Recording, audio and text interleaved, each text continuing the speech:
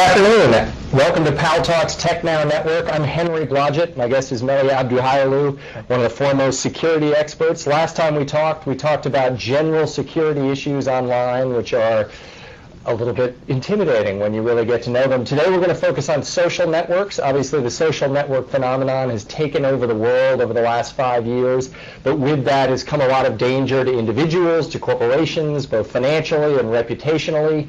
A couple of horror stories we'll share with you, but first let's just talk, to put Facebook in perspective. This is a company that didn't exist 5 to 7 years ago, now has more than 150 million users worldwide.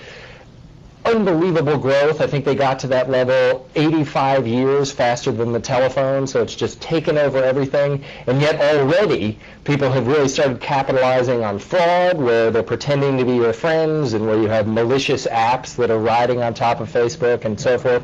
So as you look at this growth, coming from the perspective of security, do you feel like we should be doing anything differently as a society? Should we be somehow controlling the growth of these networks? Should we be educating people? Should we be holding Facebook to a different standard? First of all, what is Facebook? Facebook is what connects people, and anything that connects people will be used maliciously by people who are trying to spread malicious activities.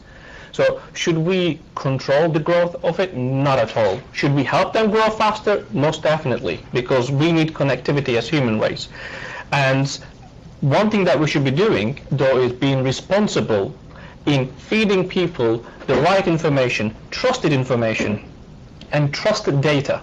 And that's what we should be doing. And let's talk some more specifics. So a couple of examples on Facebook. We talked about on the Business Insider, we had a typical Nigerian scam where it was actually brilliantly executed, where somebody pretended to be somebody's friend on Facebook.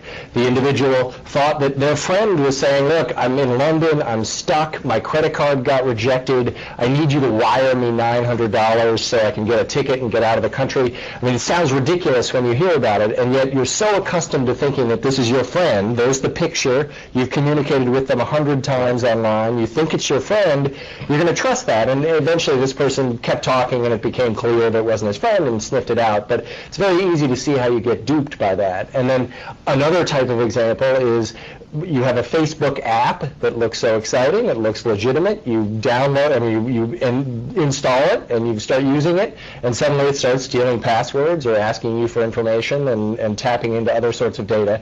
So from your perspective, do you feel like this should be Facebook's responsibility to protect us from this? Because you almost have to have an education course every day to keep people up to date on what the risks are. Very much so. I mean, let's look at the real world first of all.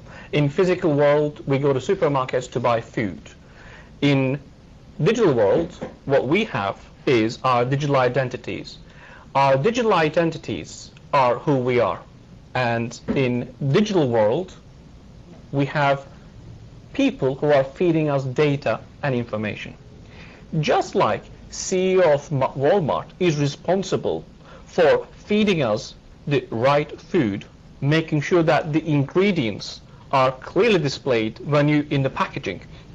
The way that we're being fed information by any network, including Facebook, should be following similar standards to likes of Walmart.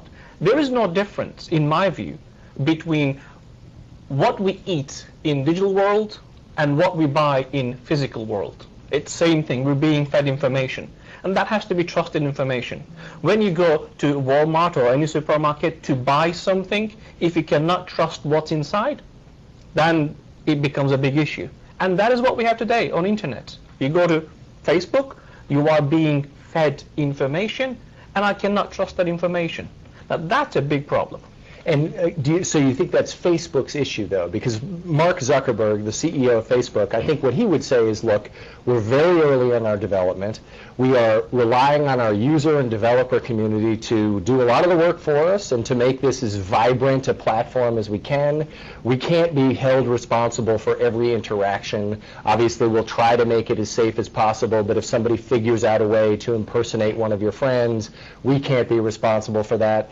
For a mature industry, that sounds ludicrous. Obviously, your Walmart example, you would never hold a company like that to that standard. It would sound silly. But for a company like this that is still an emerging startup, how do we What has to happen for them to be held responsible for that? You say it's an emerging startup, but you also said that they are bigger than Telephone already. So they already have the resources, and they're already big enough. And it's time to get responsible. It's time to be responsible. So Mark, be responsible. So what has to happen? We'll talk in detail about some of the scams that are happening and how you can address that. But in your mind, is it primarily a technical issue? Is it technology? Is it educating users? Is it making Facebook much more of a closed system where it's completely controlled? I mean, what has to happen for this? I don't think Facebook has to change the way that they're doing business as such. They just have to enable the users with an ability to trust the information that they have. There should be better user authentication, so that someone in Nigeria cannot take over someone's account easily. There should be better standards for applications being checked. Technology is out there. Technologies do exist. It's just having the right processes within Facebook to deploy those technologies to be available to users. And do you feel like Facebook should say, look, we will guarantee any transaction. If you get defrauded using our system, we'll cover that? I mean, again, in this situation... I don't think they should guarantee anything, but that doesn't mean that they should do nothing. They should do something about it. They should follow the best practices. What is it that they're following to make sure that user authentication is done? I don't see two-factor authentication being done, for their accounts. I don't see anything that's being done to authenticate data that they give. I don't see anything being done to authenticate applications that they're giving out to people. So they have to start bringing all those in. So on applications, I think Mark Zuckerberg would say, look, again, we want it to be an open community. We don't want to control which type of applications are on there. We don't want to have to vet them, presumably because it would be It's not about controlling. It's not about vetting. Expensive, they make lots of money. Not yet, but they have lots of money. They have lots of money, and they're making a lot of money from advertising as well. And it's making sure that those applications go through the standard process. It's very simple, really, to push those through the, applications are not in millions. We have vetted, as Komodo, literally 4 million applications. And, they are bigger than us in terms of revenue model. And so this is effectively what you're saying is more like the Apple's iPhone App Store, where you have to be approved to be in the store, and people are screaming that Apple is somehow saying, well, this application is cool enough to be in there and this one isn't, and they're applying their own worldview. But it actually sounds fairly reasonable. They're just saying, look, we're not going to let you upload software that's going to take over the iPhone and spray people's credit card numbers all over the place and so forth. So, I mean, it sounds like